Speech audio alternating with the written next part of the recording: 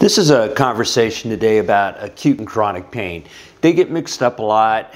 They are often misplaced in conversations because acute pain can happen chronically and chronic pain can happen acutely. What does that mean? Well, here's the story. This is not the operating room and this is not my house. This is a rental house. And why are we in a rental house? Story for another day. But unfamiliar with the steps, got up to get some water, had a little run by a Zoomy for one of my dogs. We love our dogs. We love our dogs. And it kind of clipped me, took me out in a spectacular fashion, and I ended up hitting right here. So acute pain. It was acute pain.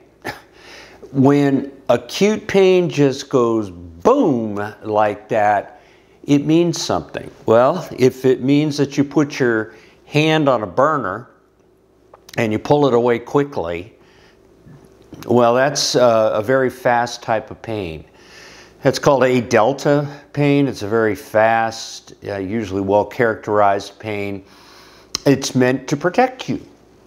Whereas the slow, dull, aching pain, the very chronic type pains from abdominal pain, very poorly localized, but I have always said that the acute pain happens chronically and chronic pain happens acutely.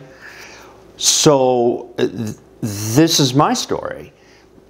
I broke it right there. I broke my humerus right up by the head up there. So I'm pretty uncomfortable. Gee. And I went back to bed and I got a couple hours sleep because I had to go in the morning, and I'm thinking, I'll be all right.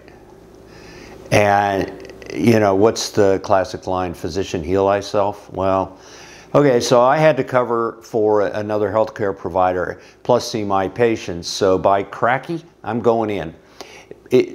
I'm certainly not impaired, or, you know, I'm not in a position where I would cause harm. No, I never go in those circumstances, but this is a mounting problem. And so about mid-clinic, I canceled the clinic, and we went across hither and dale, and the hinterland. We ended up at an orthopedist friend, a dear orthopedist friend of mine, and his partner, and right there, fractural humerus.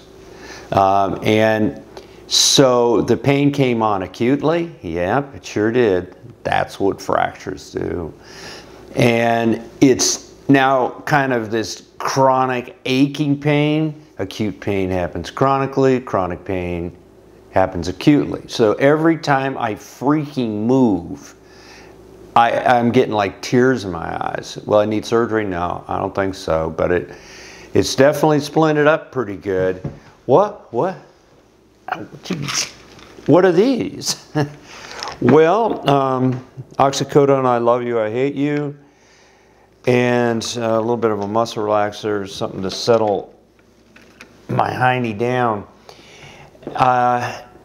We're going to see how this evolves over the next couple of weeks. So what do I have to do? It's Saturday today. Yeah, I got to be in Monday. I've got to see patients. I won't do procedures, that sort of thing. But I'm going to see patients. And we are going to follow the doctor's direction. I'm going to do everything the doctor says, and I'm going to be, quote, see that kind of hurt? I'm going to be compliant, and I'm going to be what I need to be on anti-inflammatory medicines, and of course I'm going to hold those until I'm not active in patient care. But that's a story. That's my story of the week. We all have stories, and when patients tell me, you don't know how I feel, you don't have pain, I need more. Well, I do know how you feel. I broke my arm from another little dog incident a year ago. I mean, life happens. And so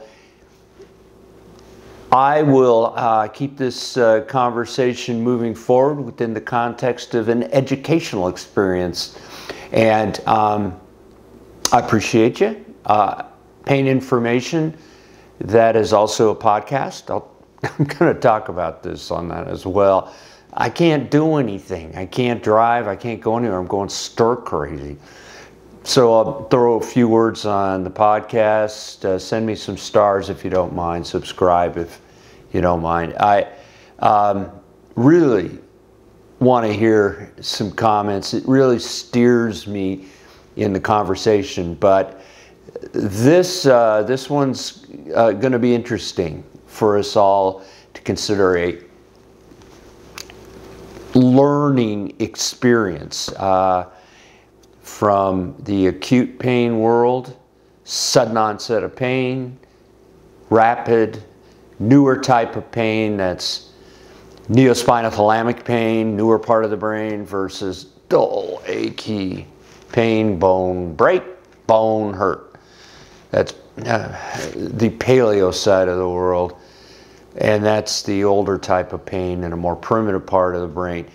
And we'll see how these all intermingle over the next few weeks. I go in next week, and I've got a more definitive answer on if I need surgery or not. I am an anesthesiologist by heritage. I do pain and addiction as well, and I'm really more of a pain doctor than anesthesia by any stretch. But you know, I've never had surgery. So this will be a learning experience, and I'll pass it along. Let's make lemonades out of lemons. Thanks. Bye. Key.